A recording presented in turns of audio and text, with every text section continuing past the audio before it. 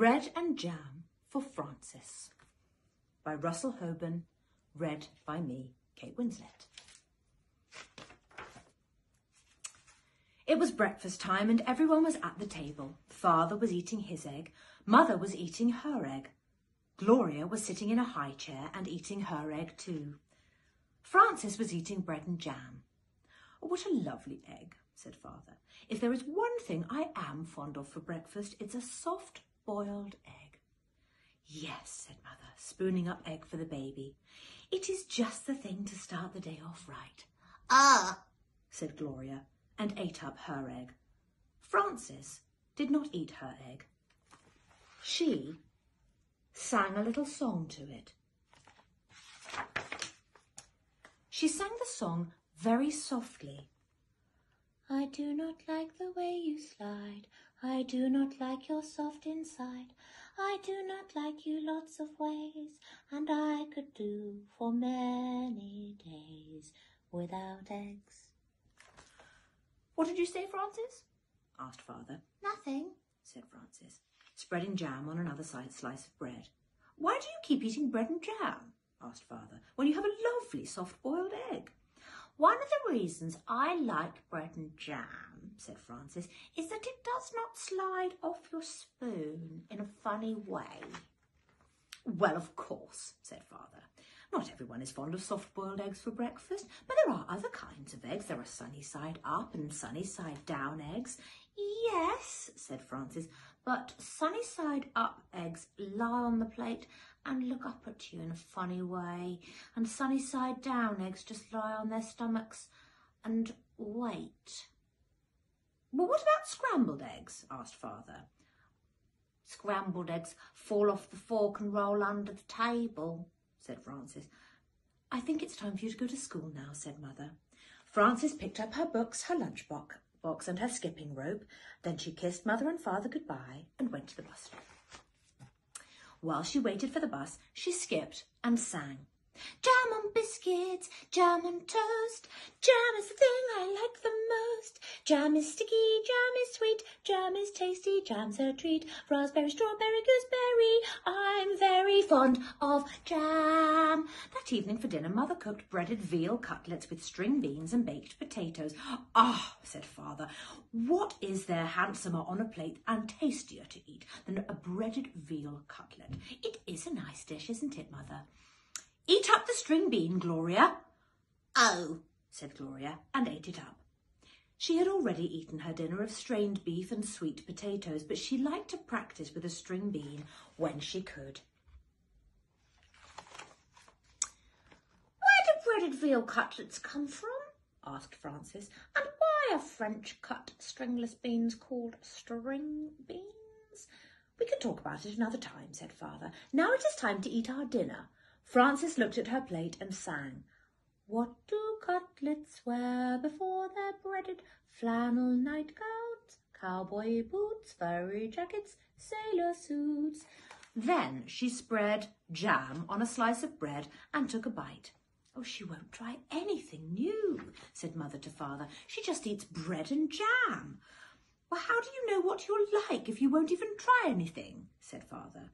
"Well," said Francis, "there are many different things to eat and they taste many different ways. But when I have bread and jam, I always know what I am getting and I am always pleased." "Well, you try new things in your school lunches," said Mother. "Today I gave you a chicken salad sandwich."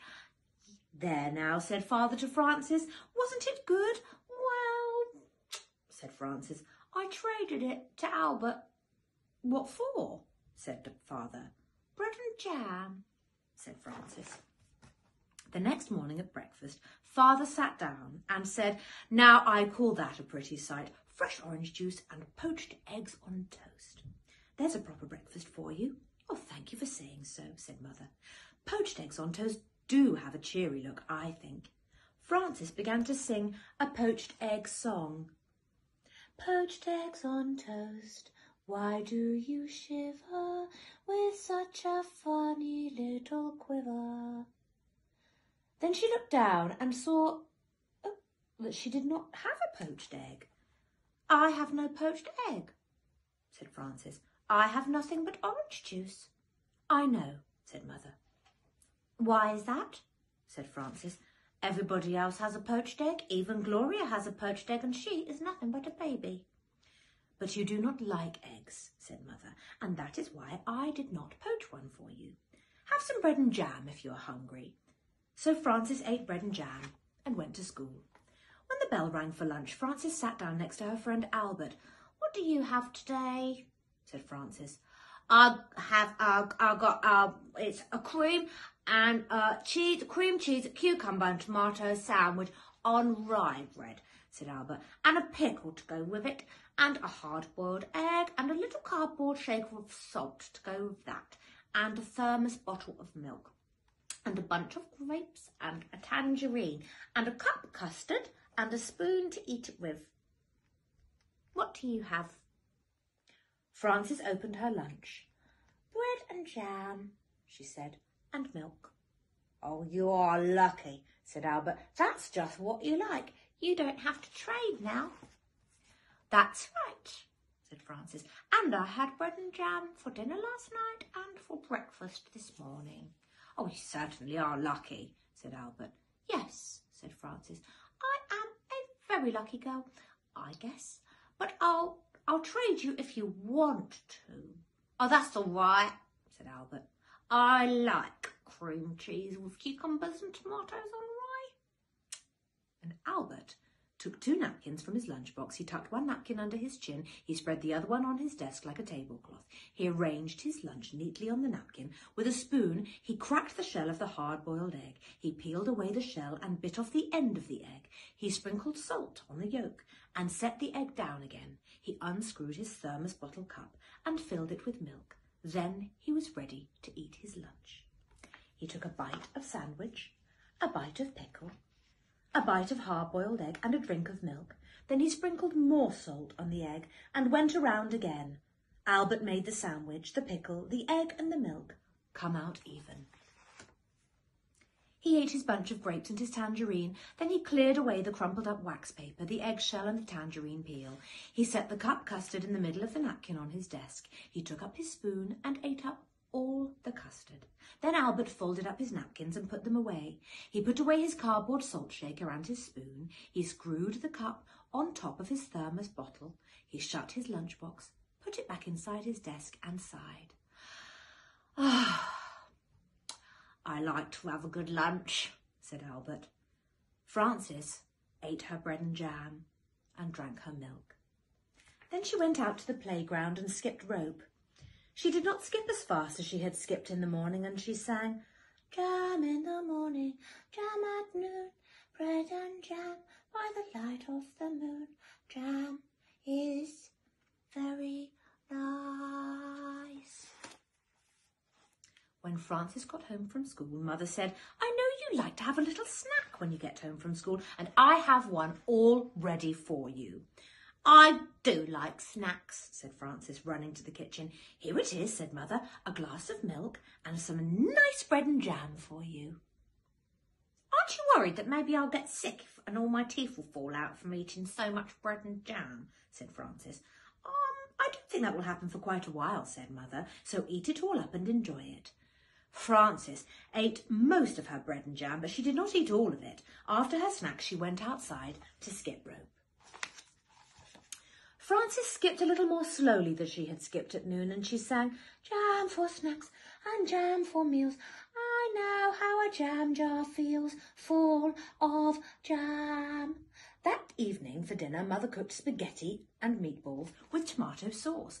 "I am glad to see there will be enough for second helping," said Father, "because spaghetti and meatballs is one of my favourite dishes." "Spaghetti and meatballs is a favourite with everybody," said Mother. "Try a little spaghetti, Gloria." Said Gloria, and tried the spaghetti. Frances looked down at her plate and saw that there was no spaghetti and meatballs on it. There was a slice of bread and a jar of jam. Frances began to cry. "Oh, my goodness," said Mother, "Frances is crying." "What is the matter?" asked Father. Frances looked down at her plate and sang a little sad song. She sang so softly that Mother and Father could scarcely hear her. "What I am is tired of jam. I want spaghetti and meatballs, said Frances. May I have some, please? I had no idea you liked spaghetti and meatballs, said Mother. Well, how do you know what I like if you won't even try me? Asked Frances, wiping her eyes. So Mother gave Frances spaghetti and meatballs and she ate it all up. The next day when the bell rang for lunch, Albert said, What do you have today? Well, said Frances, laying a paper doily on her desk and setting a tiny vase of violets in the middle of it. Let me see.